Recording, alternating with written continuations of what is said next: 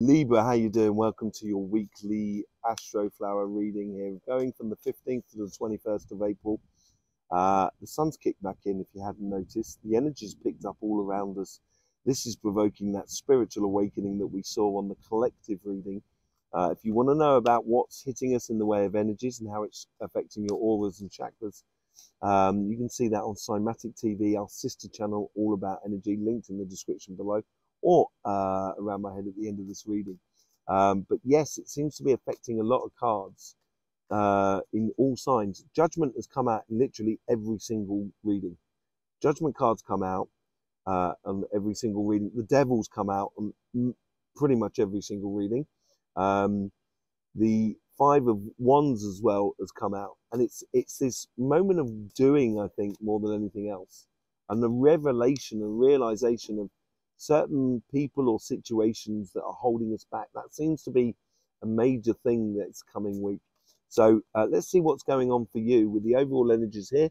Karmic message on your relationship side, karmic message on your financial side, influence on the universe, influence on past self, future self, and general outcome. Hope you have a lovely reading, Libra. Yes, welcome. See what's going on for you, Hierophant.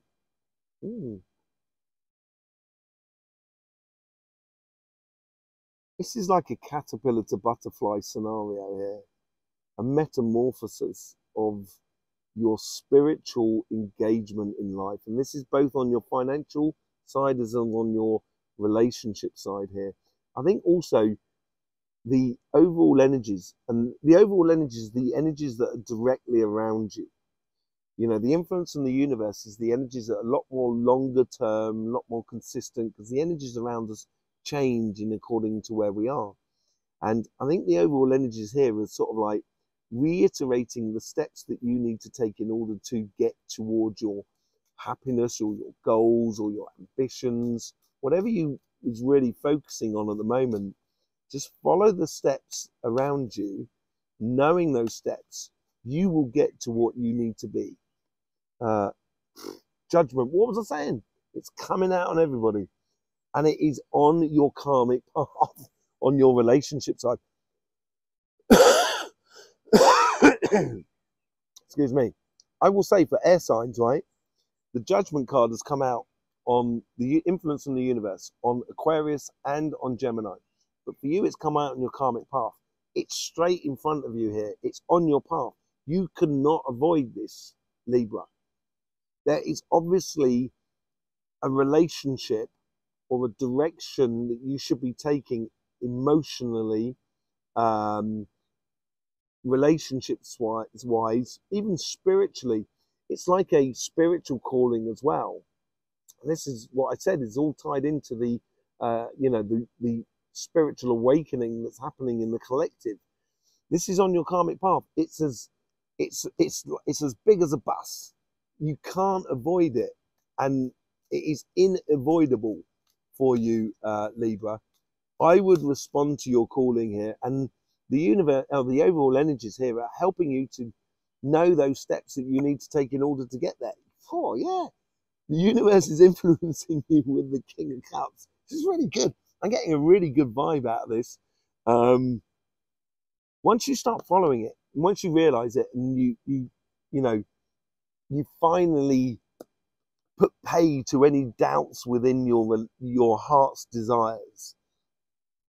The universe here is sort of saying, if you follow this calling, you will find yourself in a place where you are sitting on a boat, sipping on a nice glass of wine or juice or whatever floats your boat, and just enjoying the whole sort of sunshine and everything like that, or sitting in a beautiful place with a beautiful landscape in front of you, and just really enjoying the moment, and no stress in your life whatsoever, because you're following your heart's desires, because you're following what you should be doing, or where you should be going, or what relationship you should be in, and emotions that you should be in.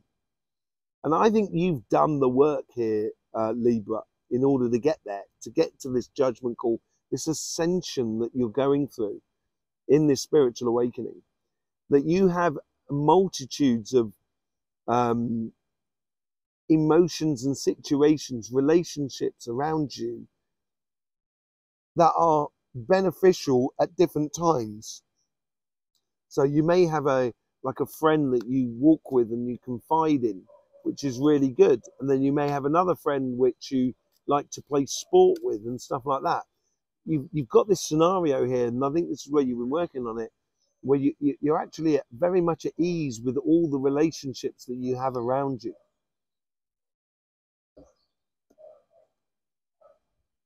I'm stopping because I need to pick up these cards. All right? Look at that. Look at that. You follow your heart's desires, you know, follow your judgment, follow your calling, and it's within you. Following your calling, there is an offering of love. And I've got this card here as well. It's all about marriage as well, this card. And this is what it could be building up to.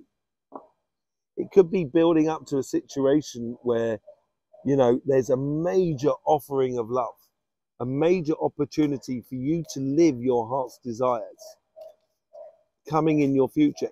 It comes out of the result of what's gone on during this week. This realization, this revelation of the path that you should be going down. Out of that, this is it, walking out towards your curiosity. And where you're walking to, you're walking towards that. Knowing it within you, and that's that curious side.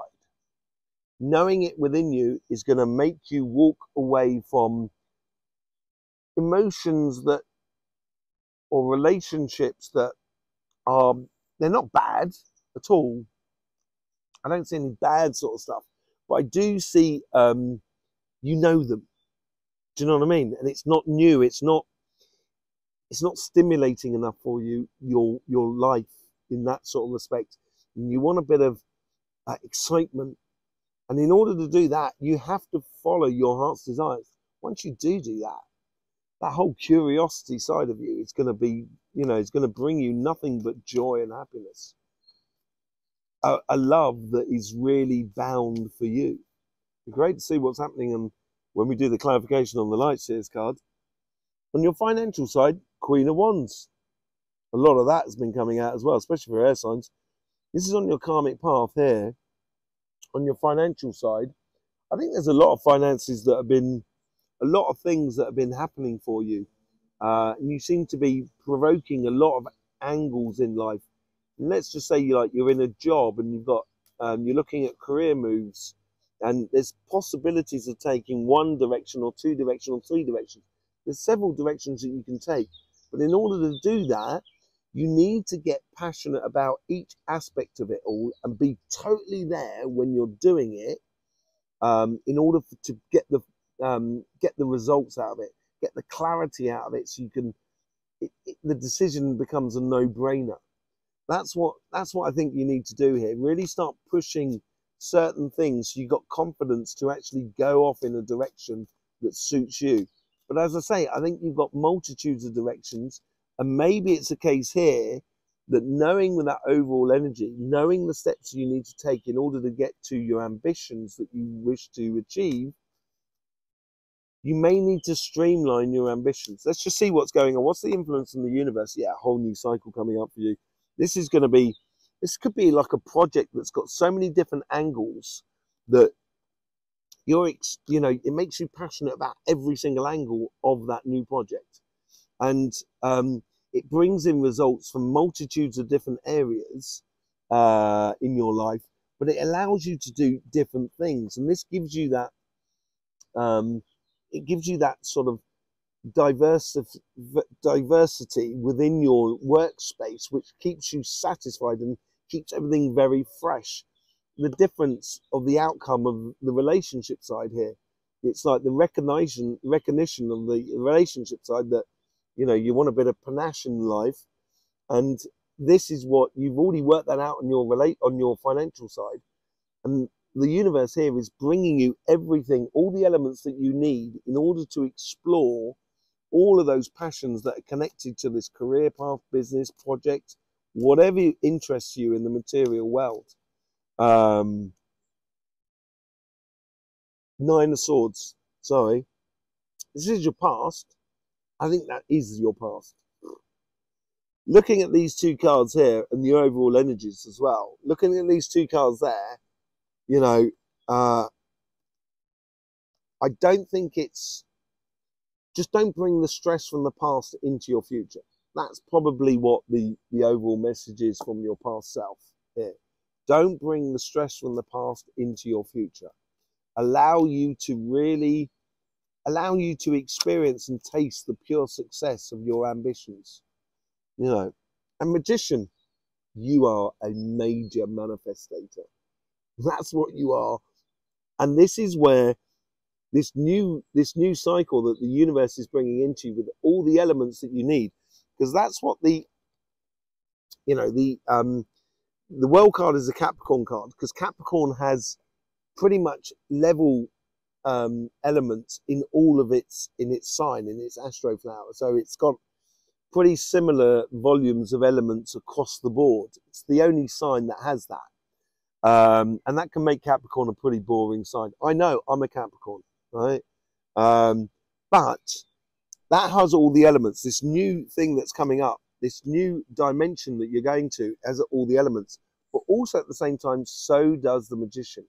He has a cup on that table, he has a sword, he has a wand, and he has a pentacle. This is where you've got a project in front of you that ticks all the boxes. The time of worrying about your future is over. The time of enactment is here and now. This is what that spiritual awakening is about. This is about why the sun is picking up the energy as it is at the moment, which we've seen on Cymatic TV. It's going to make things a lot more vibrant as we go forward. Oh!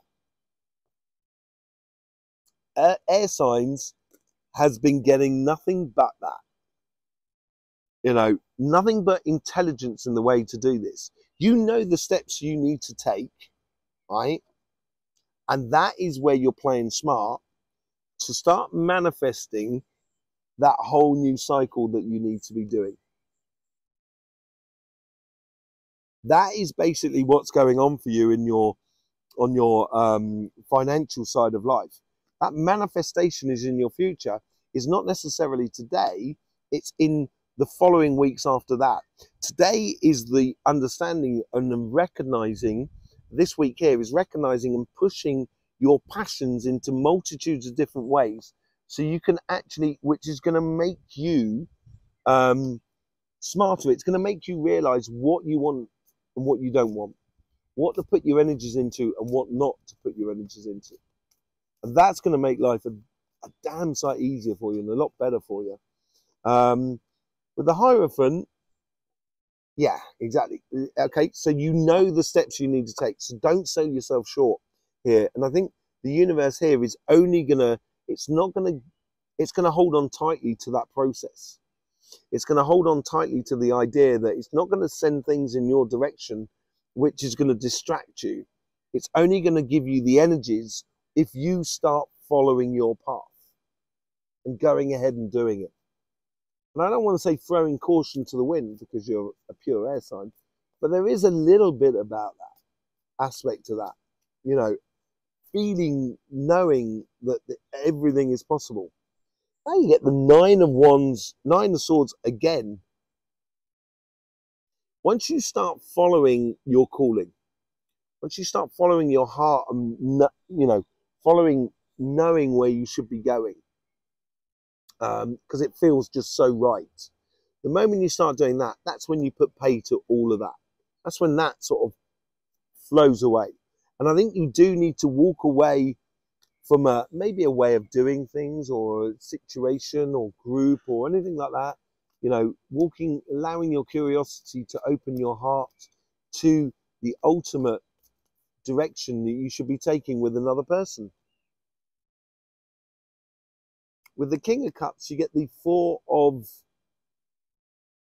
Cups. Funny that, because you've got the Four of Pentacles on the overall energies, and now on the universal energies and you know, on the influencing stuff of what the universal energies are bringing through, you get the Four of Cups. This is where you've got to start. I think this is what this is to do with the Judgment card again.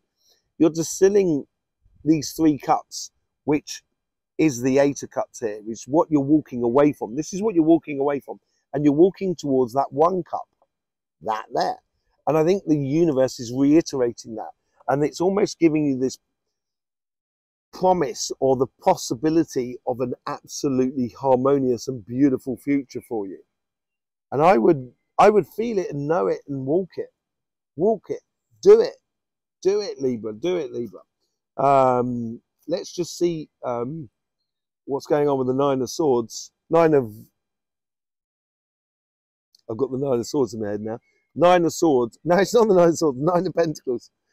9 of Pentacles with the 7 of Wands. This is it. I think, as I said, I think there's a lot of relationships around you that you feel very comfortable with and everything like that. It's all very nice. It makes you feel, it has made you feel in the past very sure about yourself, knowing where you're going. And it's almost as if like kind of going, oh, I know everything that's going to happen now. It's becoming a bit boring.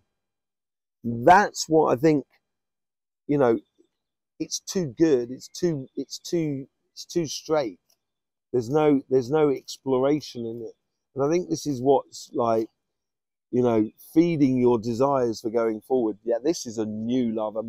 Not a new love, or well, it could be a new love.